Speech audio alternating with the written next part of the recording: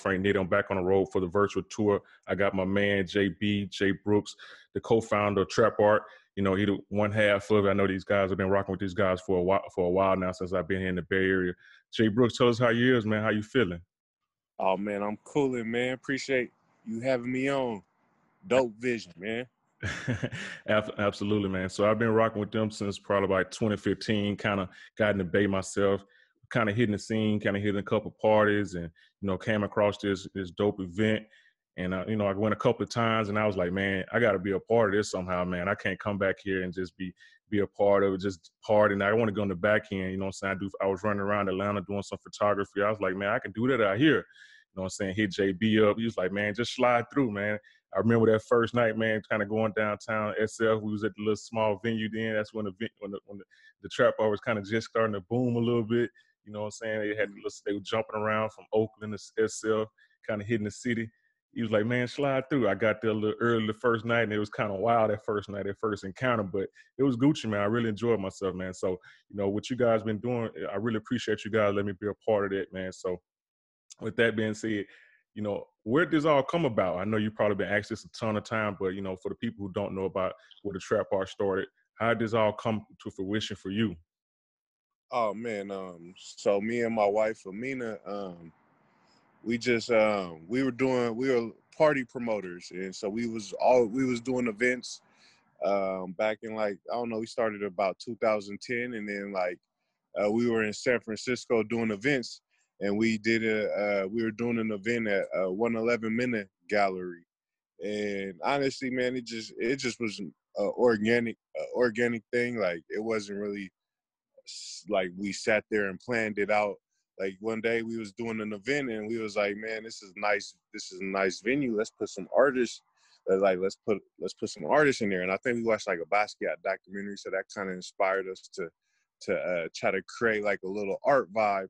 But you know, we just grabbed a few artists, put them in there, and then ever since then, it's kind of like just gradually just went the direction and where it's at now. Yeah, man, I know it was like that was like perfect for me because I had just came from Atlanta. You know, I had got my undergrad in graphic design, so I was all into the art. But, you know what I'm saying, out there in Atlanta, it really wasn't popping like that. You know, it was almost like you got to have the bottles. You know what I'm saying, you got the sections, you got to have the cars. That's what it was about. It was about more like a show than anything. But like when I kind of hit the trap, I was like, man, this is different. The vibe different. You try to explain it to people, but you can't. But if they haven't seen it, you can't really explain it to them. But, you know, you just like, oh man, it's a party. You got artists in there, they're doing art, and, you know, such and such, and they're like, what, huh? But then when you kind of go it for yourself, it's like a totally different thing. So, you know, what you guys, like in the beginning, I know it wasn't just like automatically the trap booming with the first couple of events. So what kind of made you guys just stick with that idea? Because I know with the progression of like events, you probably try something once. If it kind of worked, you'll maybe do it again. But the second time is not always like the first time, or the third time, it's just different. So at what point did you guys say, hey man, this is working, let's stick with it?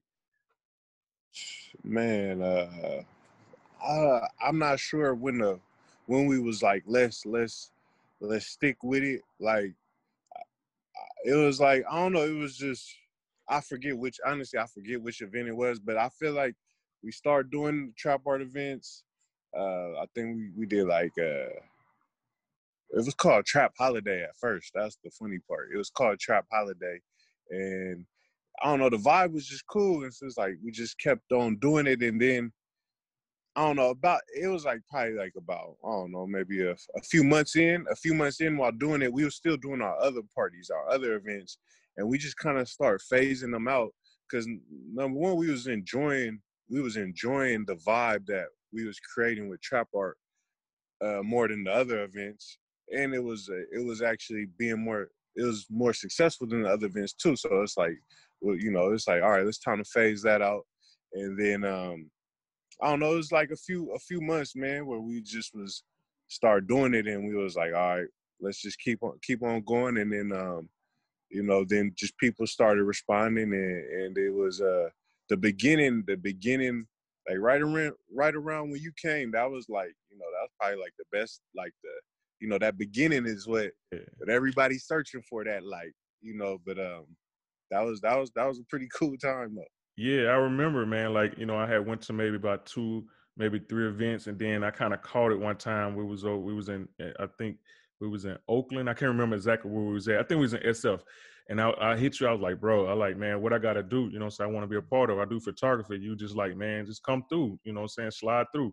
And you was like, you were cool about it, you know. So, you know, running around Atlanta, you know, you're trying to get on and you're trying to do stuff. You're trying to let people know, because photography is not always like the glitz and glam part of it, and people they don't really take that part of it as serious as they take the DJ and the bars and all the other stuff. So when you said, yeah, I was like, man, I can do this. I already know. I was already doing it in Atlanta, but you know what I'm saying, to try to bring that to the Bay, it was just a whole totally different vibe. So I already knew that I didn't know nobody.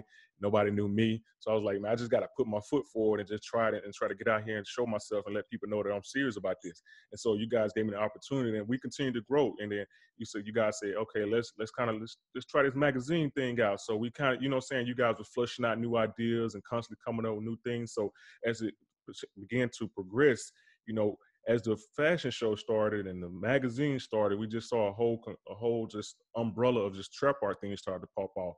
As the party continued to grow, like where in that standpoint did you see that say, hey man, this magazines might be something we want to do for the Bay? Like what made you guys want to kind of really push forward and do that? And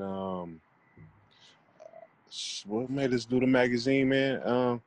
I don't know. It was just like, you know, like you said, like, you know, you be at these events and, you know, it's just a vibe when you go in there. You just got, you know, everybody, it seemed like a lot of people who are either showcasing or coming, you know, they got good energy. Everybody is creative, trying to, you know, it was just, it's more than just coming to a party. You know, it's people out there putting their passion on display. And it was kind of like, all right, how do we take that, you know, how do we take that energy and be able to work with these people, not just, you know, within these 4 hours of the events. And so, you know, yeah, man, we do the magazine. I remember we did that one shoot, that Waikiki shoot right across the street from my house with you. That was like an epic shoot, man. That was like one of the first ones in the magazine, right across the street. That house, like I always, when I was a kid, I used to always go by that house, and it just looked like, it looked big, and I was like, man, that's a crazy house. And then it was crazy that, you know, that you was doing the shoot there with the Waikiki and had all these models, all these beautiful models posing, and you know, it was a dope experience though, bro. Yeah, the vibe was crazy, you know, just kind of coming out and just seeing all these young Black queens getting together.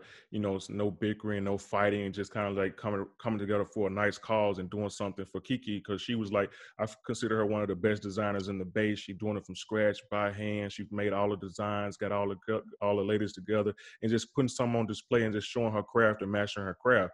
And I think something like that, for what Trap Art has been doing, has actually been giving people opportunity to display their skills, because most of the time as an artist, you don't really get that opportunity to talk, well, to show your skills, because a lot of times it's like, oh, we just got to show it on the gram, or we got to show it, you know, here and there on the internet, but you don't necessarily get a chance to show that in print, or you don't get a chance to show that in person, like as far as like when you're doing the fashion shows, incorporating that. Tell us a little bit about how you guys decided to incorporate the fashion show within the Trap Art, because that's a progression in itself altogether as well. Oh man, you tell me, man. You the one who you know, you kind of put that bug in my ear. I don't remember where we was at. I think we was shooting for the magazine, and we was shooting for the magazine in Oakland, over there by the water, I think. Like in, you remember that when we was Like the train station area. I forget what you call it. yeah, over there. Now they got like I think it's like a big A it's condo. like a yes, big condos over there. But we was shooting over there, and I remember you talking about the fashion, and I was like, you know what, that sound like cool, like, you know, I remember we did fashion shows with like those other events we were doing, but it was different. But like, you know, when you said that, I was like, man, let's just try it out. So we did the casting call, and then a whole bunch of people came to the casting call, and then in that first fashion show, that it was at Complex. I remember we just had we had Vaughn. He did the paint on the runways. We had this dude make the runways, these runway blocks. Vaughn Queso painted on it. It was just like a whole, like that part, you know, just like the getting it all together, you know, the getting all the different people having their different parts to making it happen. It was dope, man. It was epic. And then it was just like the first one, you know, the first fashion show. It was just like, whoa, this is different. It was different. We've been doing events at that time probably for a few years, but nothing like that. No fashion show, and it was just like a space where people could see like you know, look at me, you know, all the art, the designers, the models, and it was like a stage, you know, and it was people was on the stage doing their thing, man. It was that was one of them ones though. Yeah, yeah, and like I said, man, you know, we were just vibing. Me and you were vibing. We were reading books, the same books at the same time. We was watching some of the same shows. We were just kind of in the zone and was being creative together. But you know, as a creator, like yourself and your wife, like how do you guys bring all that together? How do you guys coordinate all this type of stuff that goes on? And know, because a lot of people just come to the event, they just see, they see it happen. But you know, how do you guys how do you guys bring that together? How do you guys bring all those people together and coordinate all this to make this happen and give that one big night, that one big hurrah that everybody's just to see?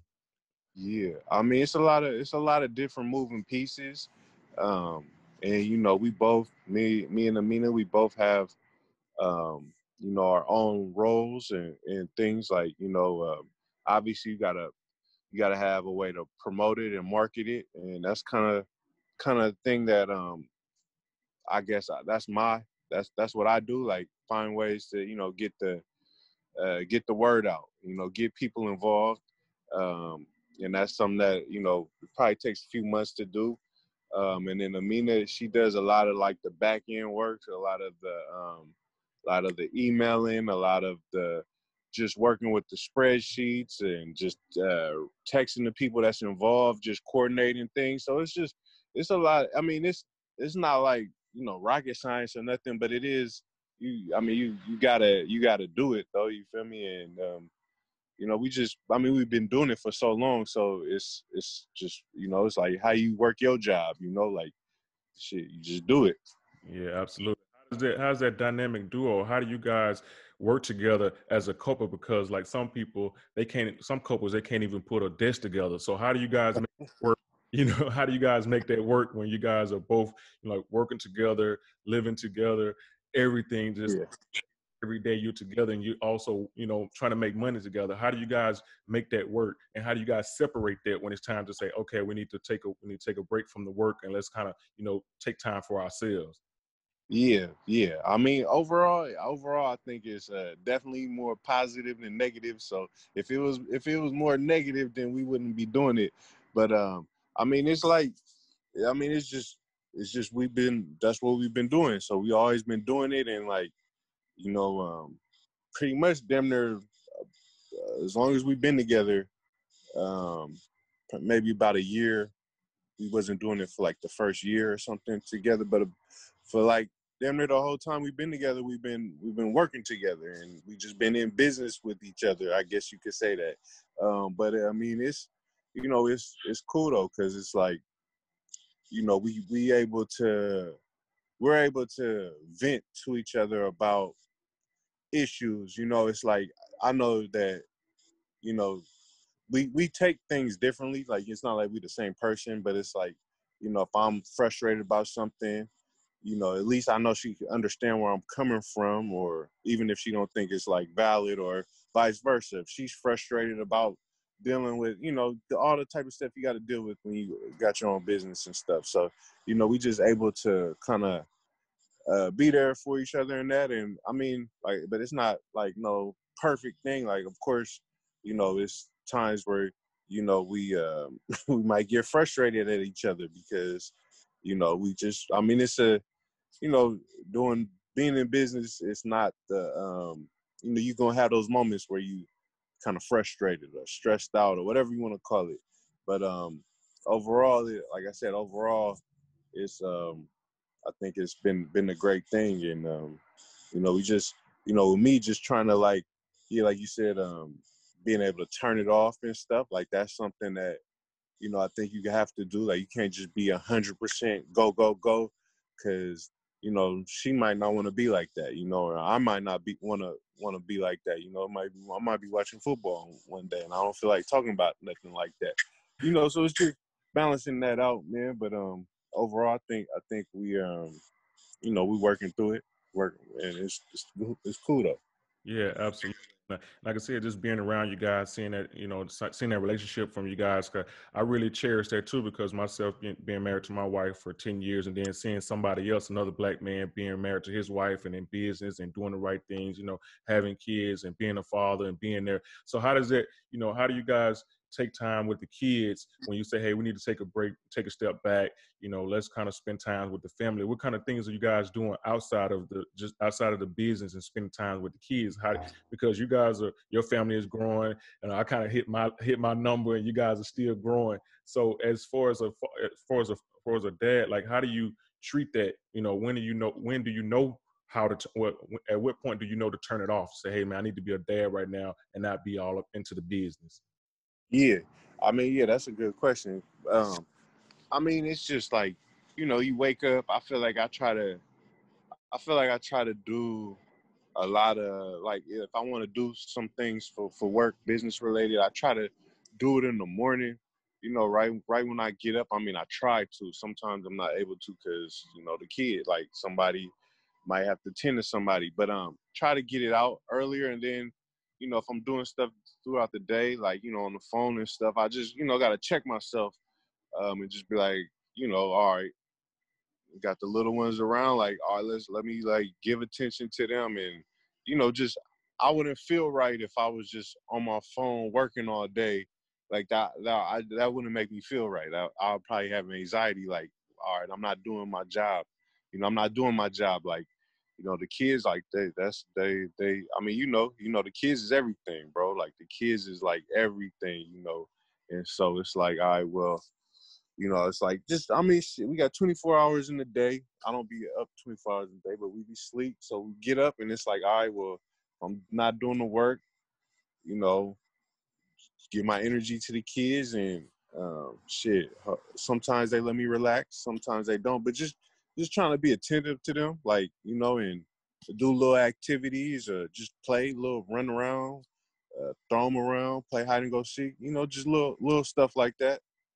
Absolutely, absolutely, man. I totally get it, because you know, you're working and you got to have time for the kids because the kids want their attention. You got to get a wife attention. You got to get your business attention, and that takes a lot. You know, that takes a lot. You know, with being a black dad, they try to say that we're not there for our kids, but we're definitely there. You're definitely one of those examples, because anytime we're around, we're doing a shoot or we got some, you know, some collaborative things going on, you guys got the family right there with you. So it's not like you can't say, oh, he's not, you know, being with his kids, he's not doing the right thing. So I see that, and other people see that. And as you know, as we take a shift back to talk about the business, you know, as TrapxArt, you know, it is a business, but people don't really, sometimes they don't really see that side of it because they just see the end result. You know, but taking a step back, you know, as the business continue to grow over the years, you kind of expanded to different cities. Like, how did you come about with that idea? Say, hey, look, let's expand to a different city. And as well as when you're expanding, what were the cities that you had in mind when you first wanted to go outside of the Bay Area? Man, I mean, I mean, we live in this age, you know, we live in the internet age. We over here right now, we recording on Zoom and stuff. So it's like, you know, we've been doing stuff in the Bay for a minute, but it was just like, all right, well, you know, I'm sure there's a lot of other people outside of the Bay who are creative and who would feel a need for this. And so we just, you know, LA was the first one though. LA was the one that we wanted to get it, the next market we wanted to, because, you know, we were doing events in the Bay for a few years, and we had like a nice following out here. And I feel like, you know, people from the Bay, a lot of people from the Bay moved to LA, or, you know, it's just close. And so they could feel that. I feel like LA could feel it the most. Like, they kind of knew about us. We didn't really, you know, with other cities, we kind of you have to introduce yourself to people. With LA, I feel like it was more so like, when y'all come to LA, you know, when y'all come to LA. And so LA was the first one. And then after that, we just was like, all right, let's just try to keep expanding to all these different markets. Absolutely. And now I get you guys have been everywhere, outside the country, you've been in the South, you've been in New York, you were headed to Miami, LA, San Diego, Arizona, Chicago, Detroit. What am I missing? Washington, Washington D.C. Yeah, Washington D.C.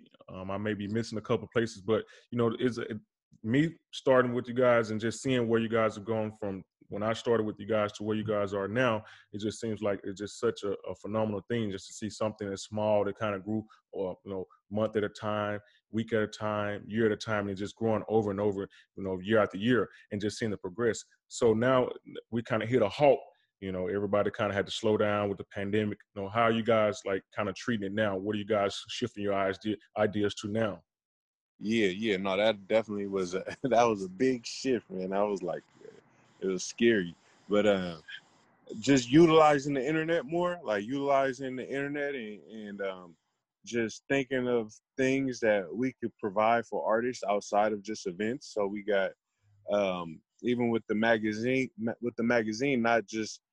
like it was in print before, but now we're doing a digital magazine. So just digitally, and with digital, we're able to release it on a more consistent basis. With print, it's harder to print out these magazines. They cost more to print out, but with digitally, you could do it more consistently. So we've been able to do that more consistently. So we got the digital magazine. We starting to do these IG live interviews with artists. So we just interviewing artists like and up and coming artists who are in our network. And then we got like a creative directory.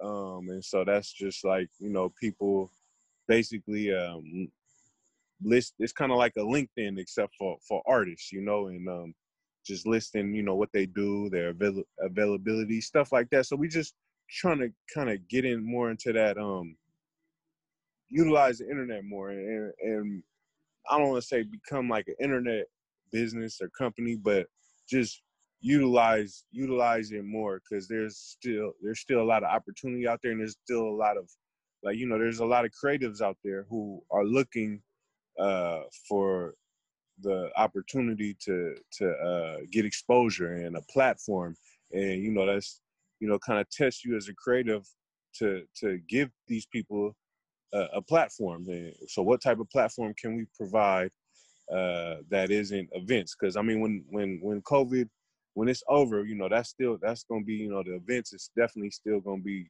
that's our favorite thing to do. But it's actually good trying to, it's like, it's adding a different element to trap art. So, we got all this, before COVID, we didn't have all this other stuff going on, and now we do. And so hopefully when COVID is over, we will be even more balanced. Yeah, absolutely. With the pandemic, it's actually been a good and a bad to it, because the bad part of course, we have to stay in our bubble, try to make sure everybody's safe and make sure nobody's sick.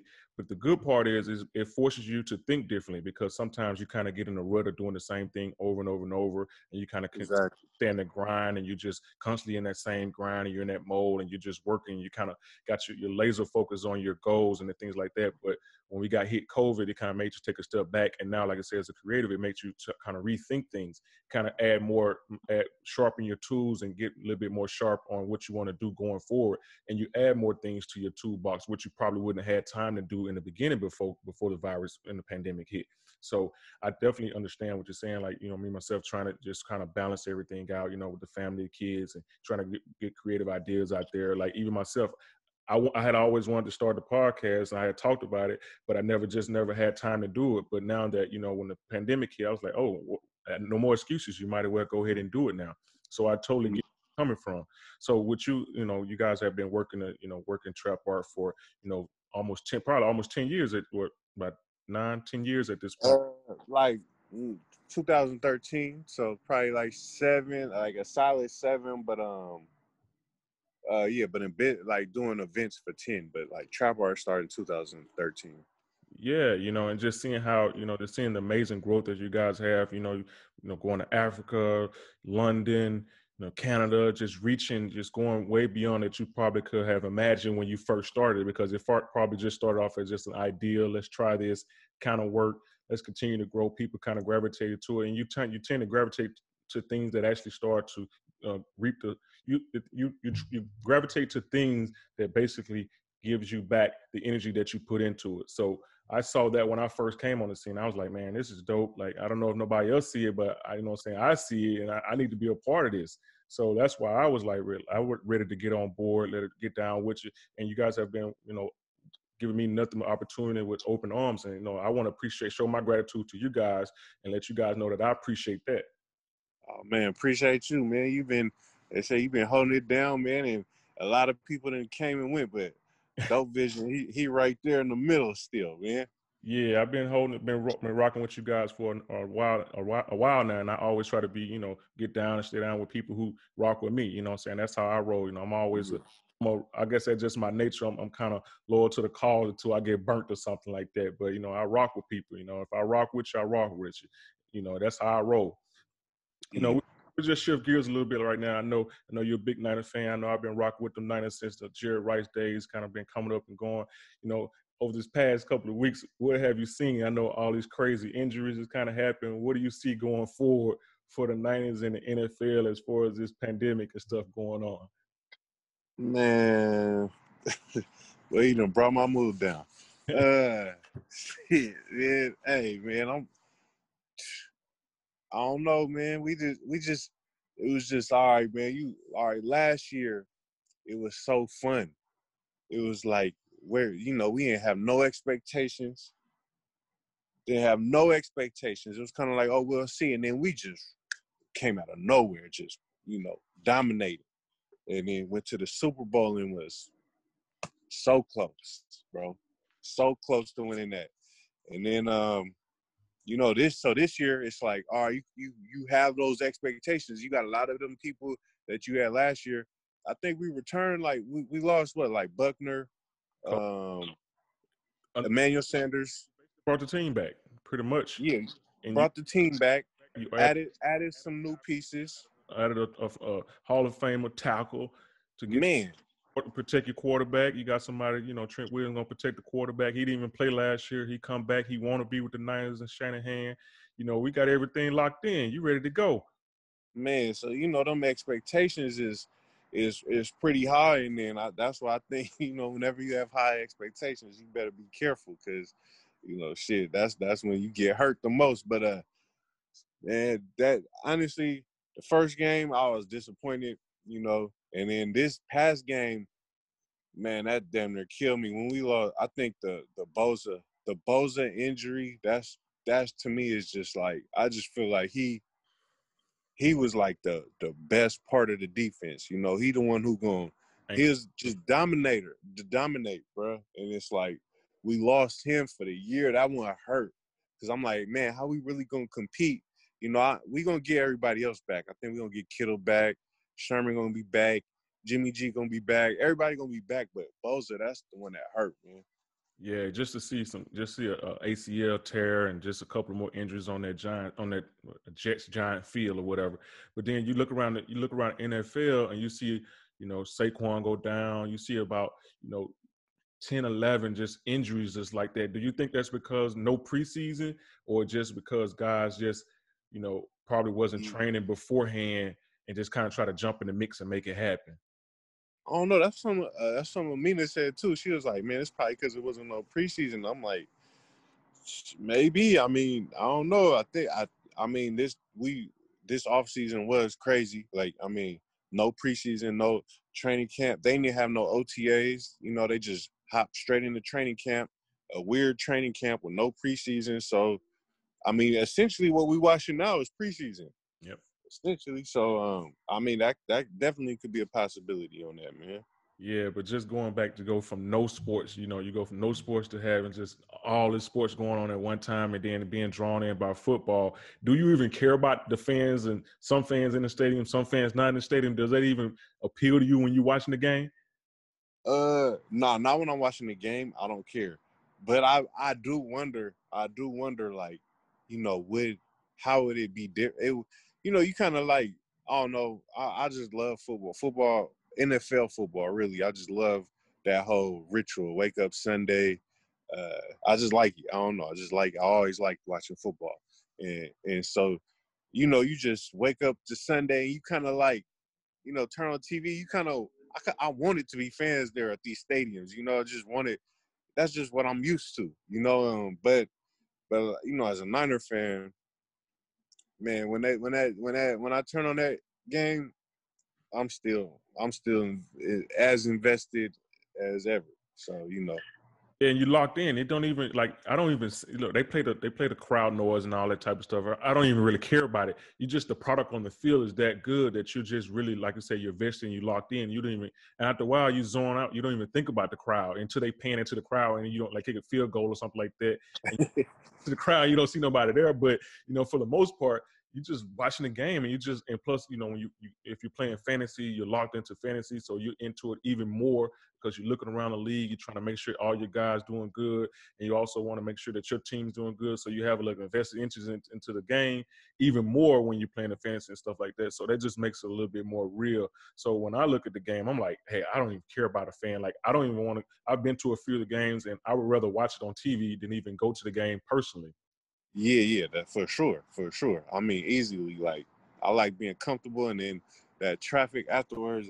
I mean, it's cool though. It's fun going to games, but I'm more of a homebody too, though. Yeah, I like watching it. I've been to it. It just, you know, you don't see the replays like you want to see as if you were at home. You hear the commentators. So I take to it as if like it's normal football to me. And I, you know, I've been happy that a lot of guys haven't been testing positive or anything like that. They've been kind of trying to. I know it's hard to, you know, align and try to coordinate all these players from all these different teams to try to make sure that they stay healthy. And they're doing a good job the first 2 weeks, and we haven't heard any just crazy numbers that have been coming out. I'm pretty sure, you know, maybe one or two guys here and there have probably been tested positive, but just more or less just the whole league has been doing a pretty good job. And then just shift from that to even just going to basketball. Like, have you been watching the basketball and keeping up with the NBA? Man, You start? yeah, man. I'm Denver, man. That's my team. That's my favorite team now. That I don't know. I just Jamal Murray, that boy. Hey, I'm a fan. I'm a new fan. I'm just like that's who I've been rooting for. I want Denver to do it. I like Murray. I don't know. I just like him. The bubble been crazy though, because I just feel like, you know, it's been a lot of new people, new names, I guess you could say. Like, you know, it's not. I mean, obviously you got LeBron, you got AD, but like, you know, Harden and Westbrook, they kind of fell off a little bit, and you know, you got just all these. The Luka, he was killing. I mean, Dame ain't a new name, but he was killing. But this dude Murray, though, I really didn't know too much about him, but I'm a fan now. See, you killing me, you know, but then the Lakers and you're gonna just throw Murray out there just like that, you know, after they just put it, you know what I'm saying, put in some work last night and got that game, you know, we're still up, we still gonna make this happen. Lakers and so I feel, you know, from the door, we still Lakers and 5. They're a great team. They play hard, you know what I'm saying, but we just gotta throw Dwight in the starting lineup, you know, jump on Joker back, get him upset, and kind of put him in his hip pocket, you know what I'm saying, get him all frazzled or whatever it's gonna take, because Joker be putting in that work. And like I said, Murray, like I just been enjoying the bubble at first, because before the season, before the ending of the season, well, when the pandemic hit and then they were talking about coming back, I did a podcast and I talked about, I was like, man, they're gonna be an asterisk on the season. It's whoever wins this ain't gonna, you know what I'm saying, ain't nothing when we look back on it. But now I have been watching it feels like the real playoffs, you know what I'm saying, like, you know, a couple of games and these guys playing in this, you know, stadium that they on there, and they're just all included. They don't have to do any travel. They just kind of play back to back, you know, game here, game there. It was kind of crazy at first because they were playing, you know, every single day. And then now they have the games in between days and stuff like that. It's kind of slowed down to a tick. But just like you're saying, seeing new people just kind of popping up, like this Tyler Hero guy from, you know, Miami, he just kind of put in that work. You know what I'm saying? Just been over the playoffs. You've been just watching these guys kind of progress and kind of grow up right in front of your eyes. And this bubble has kind of gave you that look into that, you know, that player that's like, hey man, I actually can see this guy every other night, and he's kind of been progressing over this period of time. You know, I really been enjoying the bubble. So, you know, I still think it might be a small asterisk on the season, almost like the lockout season, but it's just good to just see sports. You know, you have one day you have basketball, football, and you got baseball going on all at the same time. You know, so it's been just wow. Yeah, man, we ain't never had like the finals is about to be going on during football season. So you like one day you watch football and basketball all at the same time. So you're trying to watch something from your phone and watch something on your TV, but you're trying to keep in tune with everything that's going on, man. And it's just been an exciting time for sports, and it's kind of like made us appreciate it more, I feel, because at one point in time, you know, you watching basketball, you had a dog days, and it'd be a game on, you like, man, I catch the next one tomorrow. But now when we basically took it away from us, and then all of a sudden now we just gotta kind of sit and wait and watch the game. We watch all the games, I watch all the games, whether it's good or bad. Football, good or bad, it can be a blowout. I'm watching the game. Hey, you over there appreciative. Yeah, man, you got to, man, because you know these games, man, you show how much how much when you don't have it, how much you miss it, because we were just taking it for granted that it was on. Like you'll go see, you know, what I'm saying Braun will be on or somebody else will be on, and you'll be just like, all right, man, I catch the next game, or I catch it when I get to the house or whatever, or I record and I watch it later, or you don't get a chance to watch it. But now it's like when it's on, I'm planning my day around it. I'll make sure I'm in front of the TV.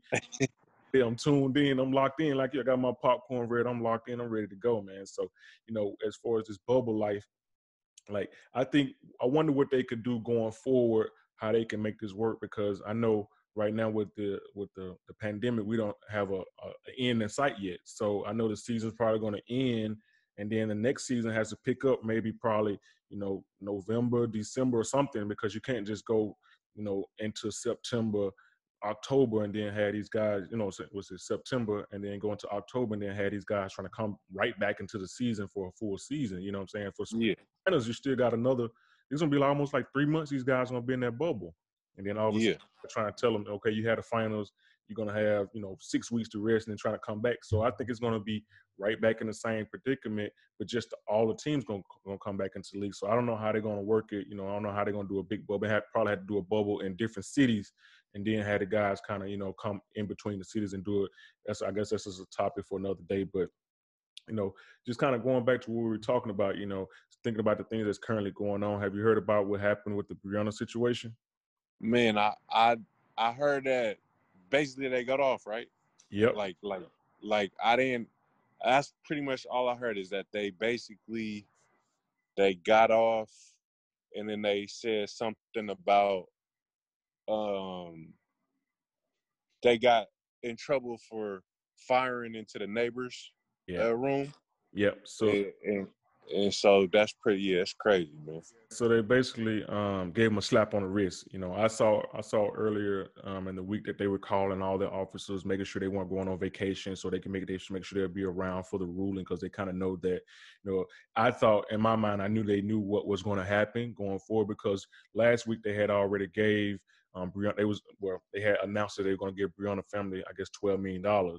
So in my mind, I already knew what was coming. They were trying to soften the blow beforehand by giving them the money, saying, "Oh, we're gonna give them the money, try to ease the pain," because they probably already knew that there was a plan in place that they weren't going to arrest the guys, and they were going to just basically give some type of charges, and then it was going to be probably lower them to some type of misdemeanor, and they're going to get out, and they end up getting a 3-count felony of some endangerment or fired into the wall or something like that, which is the weirdest thing ever to try to get them. So you basically kick in the door, go in. I don't know who shot first, with some shots fired. But at the end of the day, a young lady who was in the house lost her life, that had nothing to do with nothing. She lose her life, and then all of a sudden now you just give this guy a 3-count felony count of endangerment or whatever they want to call it. That's something we never heard of before. Basically slap on the wrist with a $15,000 bond or some cash bond, which you know they were going to bond him out. My point is, I think that they just have too much power when it comes to situations like this. We try to, and we talk about, you know, justice for Brianna, but what do you think we can do to kind of help facilitate this change and try to get some of this power back? Man, that's the $1 million question right there, though. I mean, in terms of like the police, I don't know. I was talking to my partners about this the other day, and like, you know, people be saying like, you know, what if, you know, it was more black men, or not just men, but just black people in the, like, would that help if we was like more in the police departments? And like, I mean, there are black people in the police departments, but I'm sure that's a tough position to be in, you know, like just to work for this institution. But I don't know. Honestly, that's like, you know, the policing and that system, like, that's like, seems like, I just don't know how, you know, like, you know, people, because, you know, we want them to be held accountable and stuff, but it's like they being judged by their peers, you know. So it's kind of like,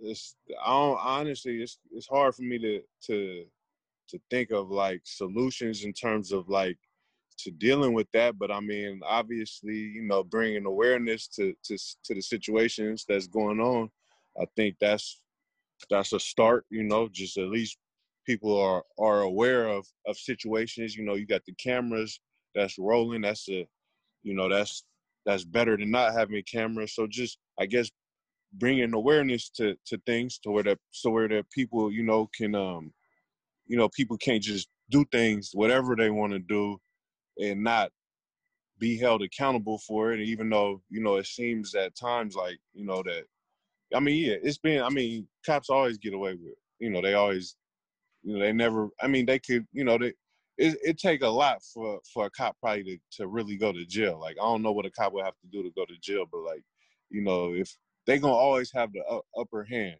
like, you know, like if they, I remember I was like at a barber shop and they had like this police come, like, you know, like it was like talk to the people type thing, like talk to the community type shit. And he was like, you know, if I ever feel like my life isn't threatened, I'm a go. I'm a basically saying like that's what they taught. They taught like if they ever feel anything, then they finna, you know, that. And so it's like, all right, well, if that's what they being taught, it's like, man, it's a tough situation. It's 2020. It's crazy, and we still ain't figured it out. Yeah, man, I've definitely, you know, had my fair share of run-ins with the police, getting pulled over, snatched out the car, guns pointed at your head, thrown over the hood, put on the ground. You know, you go through this type of stuff as a black man, especially, you know, I lived in Mississippi, I lived in Florida, I lived in Georgia. So I had my fair share of run-ins with the police. And it's just all, like I said, is that training and that mentality that, you know, I have the power. You have to do whatever I say in this moment. I can do whatever I want to and get away with it. Like, I feel like they almost have to have some type of assessment done to the police officers every 6 to 8 weeks. You know, you're outside, you know, of course, you know, them streets, they can be hard, you know, everything is not peaches and cream and they can kind of go through a rough time, but that's no excuse for them. They're trained to do that type of stuff. So that's why I think they need to have more, you know, they need to have more mental assessments more often. If they don't have it now, they need to have it more often. Like, they need to be really sitting down, having evaluations with these guys and ladies who are out in the streets and making sure that they're not super aggressive, because they have personal lives. They're going through personal things too. And if they can't get that off somehow, what you gonna think they're gonna do? They're gonna take it to work and they're gonna get it out on a person that they pull over, on a young black man or young black woman. They're gonna get it out. They're gonna get their energy and their frustration out on them. So that's why they need to have more evaluations done to those, you know, men and women who are out in the streets, because that's all it is. A lot of the time they get out, they jump on you, and they already, you know, before you even, you know, tell you what you're doing, they already saying, hey, how many times you been in jail? What you doing? Why you got this? Get out the car. They got the guns drawn. They already got, you know, they're ready for it. They're amped up and they're ready. Like, you shouldn't be like that when you pull somebody over for a speeding ticket or whatever the case may be. Or, you know, you shouldn't just automatically just go to the extreme when you're actually pulling somebody over or stopping somebody as a police officer. There's no community action as much as it used to be. Like, when I was growing up, we had the guys from our neighborhoods who grew up in our neighborhood, became police officers in our neighborhood. So they knew what the deal was. They knew what was going on the block. And, you know what I'm saying? And the guys who were doing what they were doing, they respected the police and the police respected them. So it wasn't no more like somebody who coming outside of our neighborhood who don't know us coming into our neighborhood and policing us. So that's one of the things that I see that goes on in a lot of the community, especially the community where I grew up in. Yeah, no, that's, I mean, yeah, that would be like, that would be ideal. Yeah, to have like people who like that's what I'm saying, like people who from a certain area, and, you know, they from that area, and so people know them, and then they get, they become a police, and, you know, people could trust that person, because people don't trust police, and police don't trust the people. So, you know, it's kind of like this you know, it's this tension that's built up, you know, and that tension isn't healthy. You feel me? And it's not healthy, and it's just you know, it's a cold game. Like, man, it's like I said, it's, you know, you being pulled over, and every time you get pulled over, you know, my heart start to race. Like, you know, you just be like, you know, heart, you know, but it's just like, man, Get home. You want bro, to get home. You know, you're doing whatever it takes to get home. Now you gotta bite your tongue, yes sir, no sir, type deal. And that's not feeding their ego enough. So they want to make you get out the car and searching you and all this type of stuff. It's just a lot going on where I think, like I said, they need to have more evaluation done. People who are out serving and, you know, serving the community, especially if you're out on the beat every single day and you are running into, you know, you in a trap and you kind of, you know, busting down a trap every day, that wears on you as a person, because you are a human being. And if you're not, you know, tending to your mental, then they can really take a toll on you, you know, yeah, daily actions when you run into somebody, because you have a preconceived notion of, all right, man, I'm already over here in the trap. If this guy do something, I already know what it's gonna be about. So I gotta be on standby. I gotta be ready to go. Like you said, you know, like it's a him or me type of situation that shouldn't be like that. You should be trying to protect the guy and try, you know, if it, you know, some people deserve to kind of have, you know, put in jail for things that they've done, but not to lose their life. Nobody should be, you know, losing their life. And the situation where Breonna was in, you know, it goes between the no-knock warrant, all this type of stuff. You know, you hear different things will happen on, but it doesn't matter. You shouldn't be going into a house in the middle of the night. You know what I'm saying? When it's all said and done, there's a life that has been taken by one of your own, and not being judged and being, you know, put to the fullest extent of the law. Because if it was another individual going into the house in the middle of the night, shooting and killing, yeah, then they're going to get the full max penalty, you know, life, you know, kneel, whatever they want to do, they're going to give you the full max. But when it comes to the law officers, they don't get that. yeah, man. I just, like, in the middle of the night though, that's like, that just don't sound smart if you trying to, I don't know, I ain't know, I ain't never tried to apprehend nobody, but it just don't sound smart. Like, you trying to, because the boyfriend, they was trying to get him, right? I Like think that. they were saying this, one of the guys who were doing something had been within a relationship with her, or he had been seen at their location or something like that at some point. They had a reason. They trying to make in fact a reason for them to be at that particular location. Right. So I'm just saying, like, if you trying to arrest somebody, like, yeah, somebody come in your house in the middle of the night, that just don't sound like it's finna go well. Like, you know, that just don't sound like, if somebody break in your house in the middle of the night, like, I don't know. But, you know, it's just I don't know. I don't know how that like, I don't know, that type of like maybe do it in a day or something, like, or, you know, don't run up in, it's like, yeah, if you about to arrest somebody and so if you're arresting somebody and he got a gun and you got guns, it's like, you know, and you don't know who. What if it was some kids in the house too? So, you know, you don't know what's gonna happen. So I just feel like, man, they just need. I don't know what they need. They just need, like, a more. They need somebody who. They need people who, you know, maybe outside of they culture, outside of their policing culture, to come in and, you know, because I feel like if you grow up in that police environment, if you work in that environment, you know, you probably see things through one lens, and, you know, obviously they need to see things through a different lens. So, you know, so I think it needs to be some outside influences in there. I definitely understand. So, like I said, I just want to say, you know, rest in peace to Breonna Taylor. You know, things didn't go as if the way we wanted to see. We wanted to see them get prosecuted to the fullest extent of the law, but it didn't happen. So, you know, we don't know where we go from here. We just want to make sure that we kind of try to stay safe as much as possible. Continue to try to catch things on film, like you said, you know, because a lot of this stuff was happening before the cameras came on. Now we just getting the opportunity to see it now, and the world's starting to see it, and, you know, other people are starting to see that these things that these rappers and other people have talked about in their raps and in their poems, and just any type of art and medium that they've kind of been expressing this type of thing to people. They haven't been hearing it, but now they're getting the opportunity to see it. and it's just kind of changing their perspective. But they still believe, a lot of people still believe that, it's our fault, or it's that particular person's fault for doing this and doing that. But, with that being said, I just want to say, we want to continue to say justice for Breonna, because we want to see that justice. We want to get that justice, because, if it's not her, it could be somebody else's daughter or somebody else's son, because we're going to continue to go on and on and on. We don't want that. We want to see it stop. So, with that, I just go ahead and close it out on her.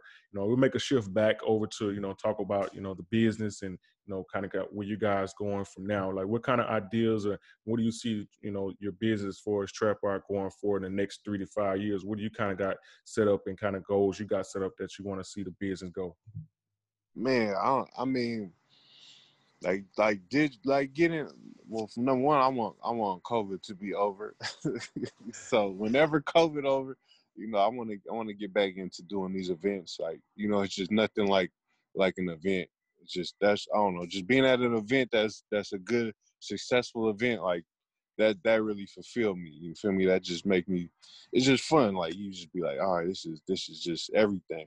But like, so just getting back to the events, honestly, and then just seeing how far we could do with the digital side and the internet side. And we had reached out to a few computer programmers, and we just kind of like getting to know them. They seem like some cool people, and so just figuring, just honestly, man, just like wandering off and seeing, where we could take it, whether it's with the, with technology, or what, internet, or just wherever, man. Just honestly, just wandering, man, and just honestly just trying to keep innovating.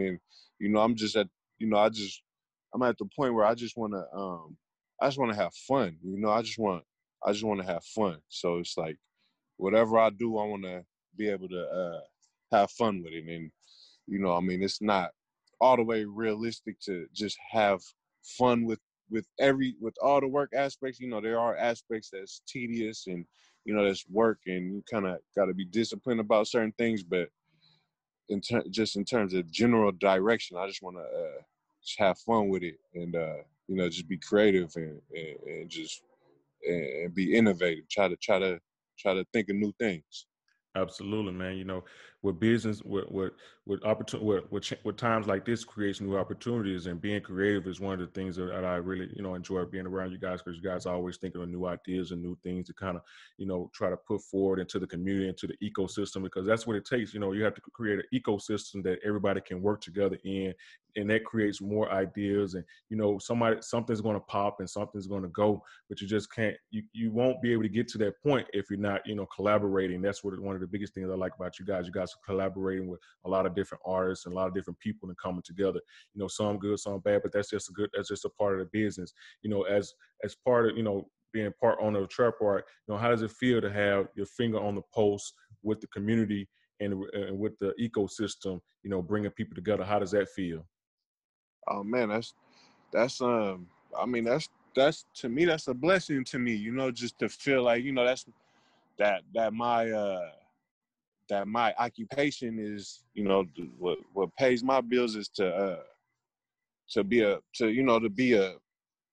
platform for people to express their deepest passions, and to, give them a voice. A lot of these creatives, they don't really have the biggest platforms, out yet, and they're working towards it. And just to be able to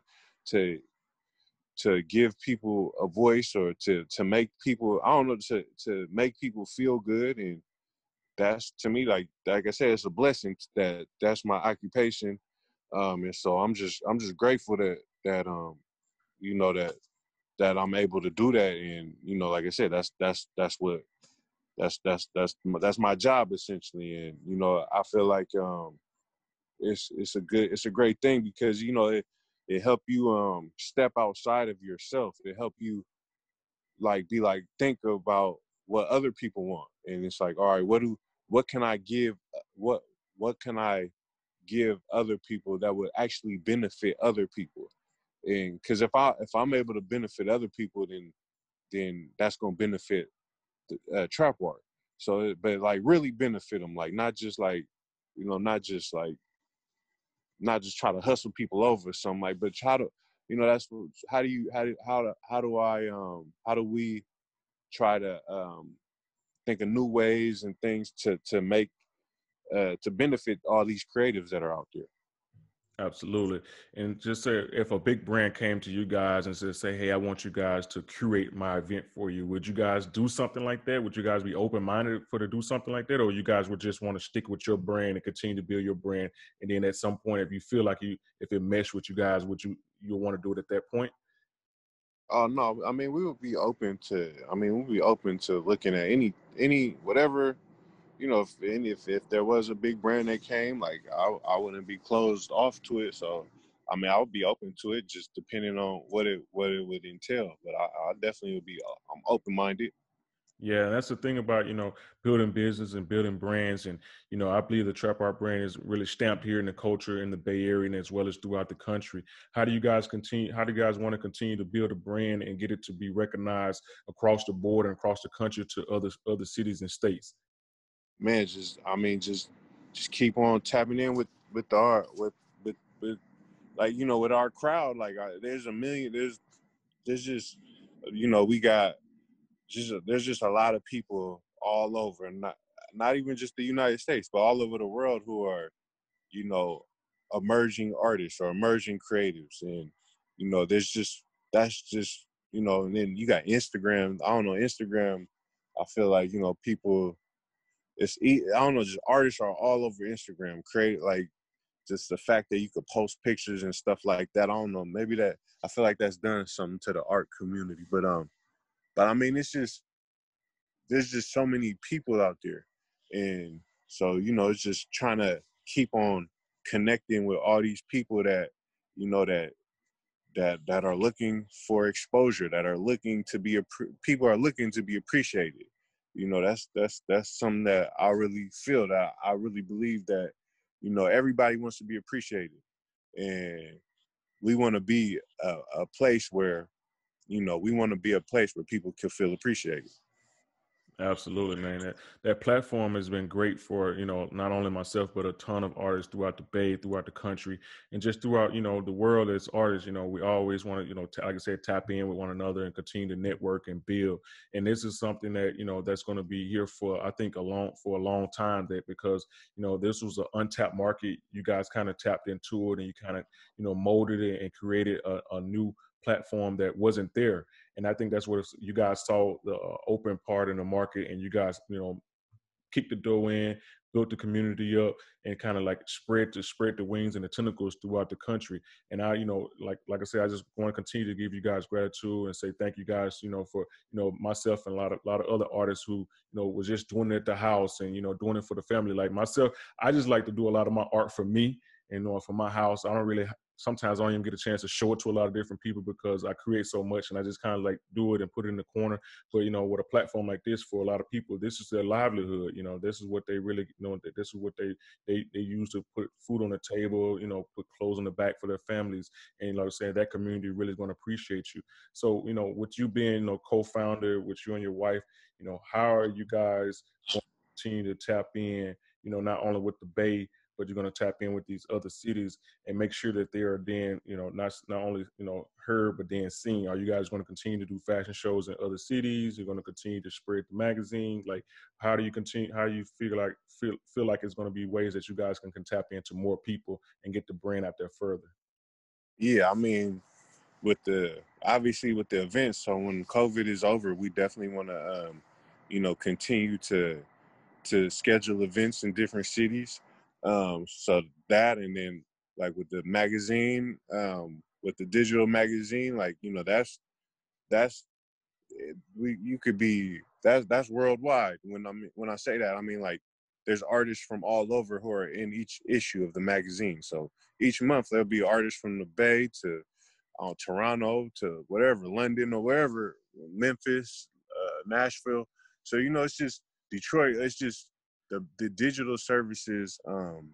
The digital services, I feel like, are a big part of helping us, just kind of tap in and connect with people, even if we aren't doing events. Like, you know, before it was like, all right, if we weren't in a certain city, we couldn't really do anything with those people. Like, I mean, if we weren't, like, let's say we weren't in New Orleans, we can't really do anything with New Orleans artists. But now we got all these, you know, like I said, we could do IG live interviews. We're doing IG live interviews. We're doing the digital magazine, and we might think of different things, different other services, but that way we could tap in with people beyond just events. And, you know, so just doing that, and like the digital side and the event side, that's pretty much what I think of right now, what I can think of right now.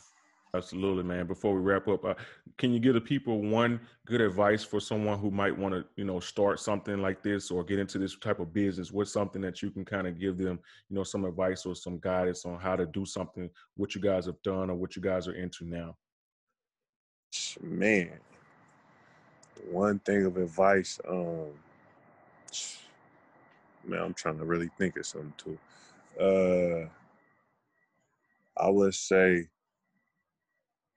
and I would say, um, I would say just open your horizons. You know, like I just feel like, you know, people, we are all individuals. We all have different influences, and you know, I would say the broader your influences are, like, you know, if you the more diverse your mentality is, like, you know, if you're able to, you know, because then you could bring something new to the table. Because, you know, if you just sitting there listening to what everybody else is listening to, or music wise, or into what everybody else is into, then it's going to be hard for you to come up with something that is different. And I feel like, you know, when you come up with something that's different, that's really what could, you know, that's what helped things go. So I just feel like, you know, broadening, you know, your horizons, and, you know, and then just having fun too, honestly. So, you know, just having fun with it. And, you know, I just feel like, man, that we hardly ever do things go like we plan. So, you know, just have fun with it, and, you know, and just let it go. Absolutely, man. And like I said, I want to say thank you to yourself along with the wife, Amina. You know, we'll go ahead and wrap it up. But before we go, you know, give some people some of the things that you got coming up, and, you know, tap in with you, how to tap in with you if they got something that you want to promote. You know, here's to go. Shoot it to them. Let them know what's up. Yeah, man. Appreciate you, man. Nitty, bro. Appreciate you, man. But shit, we just got the digital magazine. So that's on TrapxArt.com/magazine. So, you know, if you want to check that out, you can go there. If you want to apply to the magazine, you could just go to our website. Honestly, just go to our website, TrapxArt.com, or just go to our Instagram, TrapxArt, and, you know, just tap in with us on Instagram, or go to our website. You know, we have a lot of, like I said, services that you could sign up for through our website right now. So if you want to be in a magazine, you could go to TrapxArt.com, be in a magazine. If you want to be interviewed on our Instagram, you could sign up for that on our website. If you want to be in our creative directory to network with people from all over, you could sign up for that on our website too. So just go to TrapxArt.com, and we'll take care of you. Man, make sure you tap in with the IG page, TrapxArt on the Instagram. And, you know what I'm saying, this your boy. It's me, Frank Nitt. If you want to tap in with your boy, you can hit me on DopeVisionSF on the gram, DopeVisionSF@gmail.com, anything like that. Like I said, I want to appreciate you guys. This has been a TrapxArt, Dope Vision, you know, collaboration on the Dope Vision Experience podcast. It's been virtual. I'm back on the road. I've been basically, you know, doing it all, you know, in-house, but I wanted to kind of tap in with my boy JB, and kind of talk about some of this trap art stuff that people probably haven't heard in some of the small cities. But you better believe it is coming to your city as soon as this virus stuff is kind of put to the side. We can take those masks off and start back crowding inside. We're gonna be in your city, so tap in with us. Let's make it happen. Yeah, man. Appreciate you, man. Let's do it. Let's do it. It's your boy Frank Nitt. I'm out. All right, what? All right, bet. All right.